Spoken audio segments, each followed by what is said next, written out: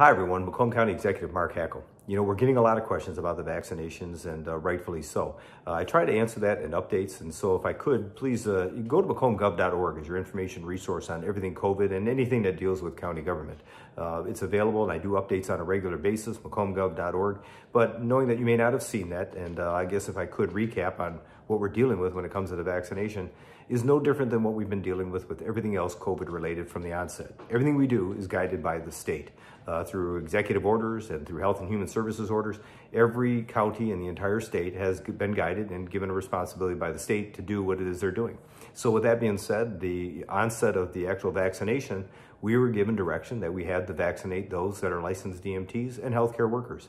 We were given a limited supply to do so, and that's where we get our supply. We can't go to the open market and compete for more vaccines. We have to get what we get through the state. So we've been able to get our allotment and distribute it to those that are licensed EMTs as well as healthcare workers, and that progress has been very smooth. But yet we're getting a lot of calls from people that are of a certain age or people that are working in certain industries saying, what about us? When are we next? We don't have that information yet. We know it's coming and we're very concerned about it. And I say it for this reason. Those numbers are going to be huge. And people that might qualify under 1B are going to be a big number.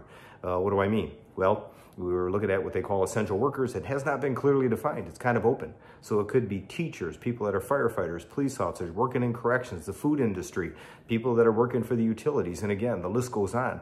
Right now, we're looking at possibly or potentially over 350,000 people in those categories alone.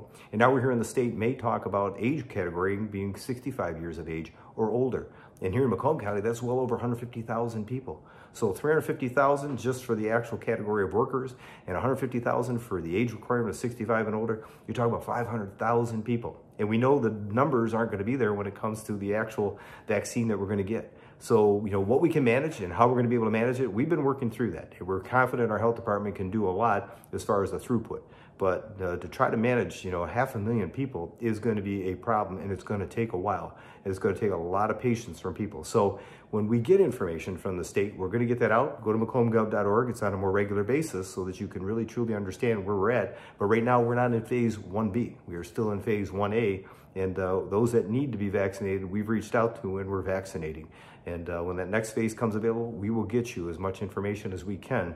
But again, we're going to ask for your patience and tolerance during that process because we know that is going to be a big challenge for us as far as the actual logistics and the numbers. So please be patient. Go to macombgov.org for your information resource. And please continue to keep you and your family safe.